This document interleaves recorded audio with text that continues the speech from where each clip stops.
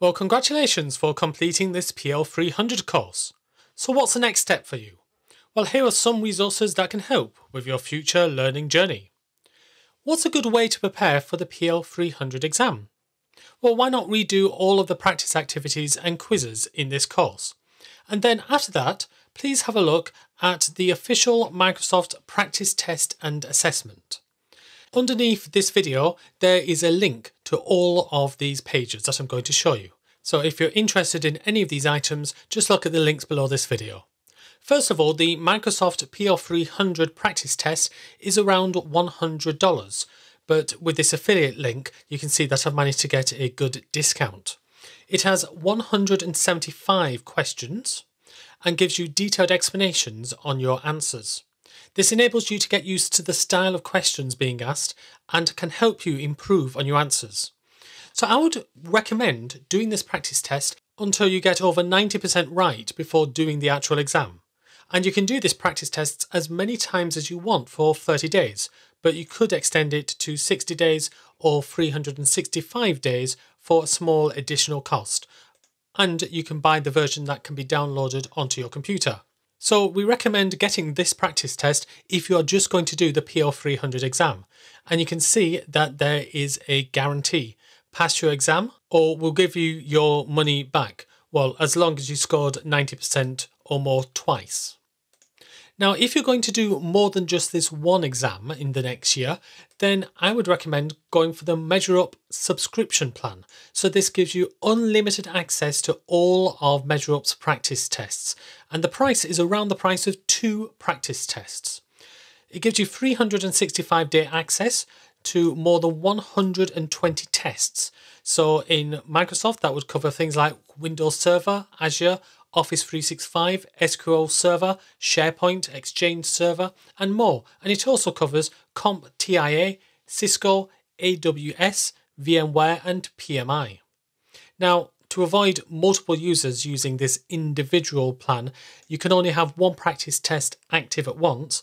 And once you activate another practice test, then you won't be able to go back to the previous one for the rest of the subscription period. So it really is for an individual user. If you have multiple users, then there is a company version available, starting at 2 users.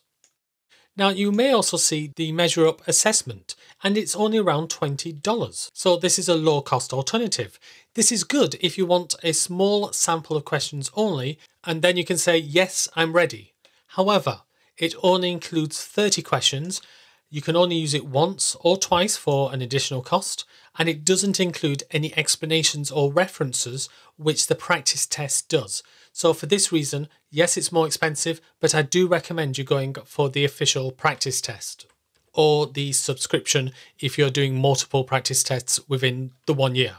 Now, if you want more videos to help with the content of the PL-300 exam, then please have a look at Measure Up's CertKit. It includes the 60-day practice test and also 365 days access to e-learning as well. So links to all of these are available below this video. Now, if you would like a book about the PL-300, then please have a look at the Microsoft PL-300 Power BI Data Analyst book. It is available in both paperback and Kindle form. Now, please note, as a printed book, it may not reflect the latest version of the PL-300 exam. You can also have a look at the official Microsoft Learning Paths. So if I go down this webpage, you can see that there are 5 learning paths with around 23 modules, which contain 5 to 15 web pages each. Now, you should also note that these learning paths may not reflect the latest version of the PL-300 exam, and in my view, they're not complete. Now, to see the exam requirements for the PL-300, then on this page, you should go to Review the PL-300 Study Guide. Alternatively, if you go back to our course, you will see in the resources section right near the beginning of the course a PDF version of this. Now, Microsoft checks these requirements every couple of months to ensure that they are up to date, so this is subject to change. Now, to schedule the exam, you go to the Schedule Exam button. You can then schedule the exam with Pearson VUE, either in person at a test centre or online.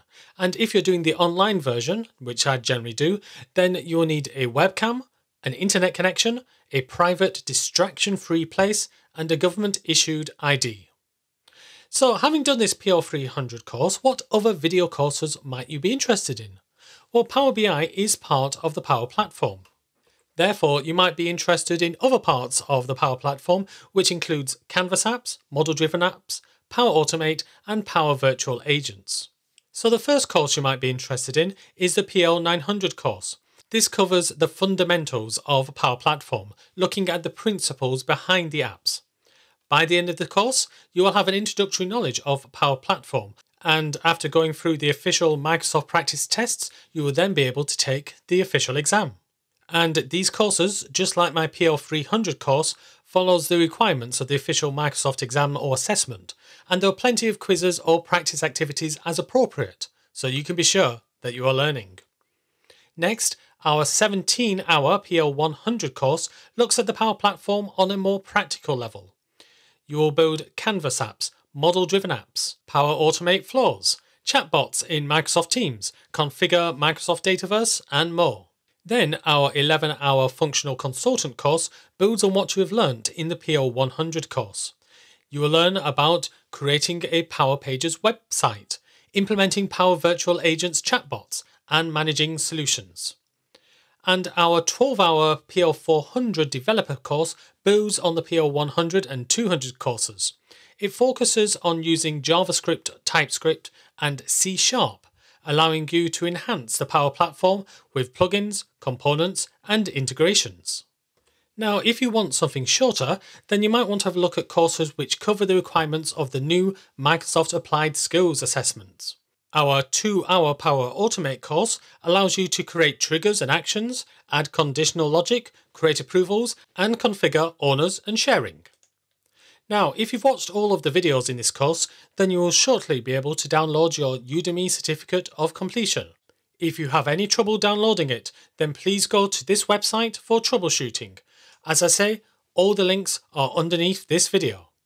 Now, we'd love to keep in contact with you. Why not post your success in LinkedIn and let others know about your newfound skills? Please add #IDoData in your message so we can see your message and can comment or repost it. And if you want to link with us, please go to our LinkedIn page. Want more? Well, we've also got more videos on our YouTube channels, both on our channel concentrating on SQL Server and our channel looking more widely at exam requirements and the Power Platform. And then finally, please sign up for our newsletter. This allows us to send you emails about videos that you might find interesting, including those that I'm not allowed to send to you on Udemy, information about sales, and other information about our videos. Links to all of these are available below this video. Well, I hope you do decide to go for the official PL-300 exam. Regardless of what you choose to do, thank you very much for joining me in this course, and I hope to see you in the next course. And keep learning.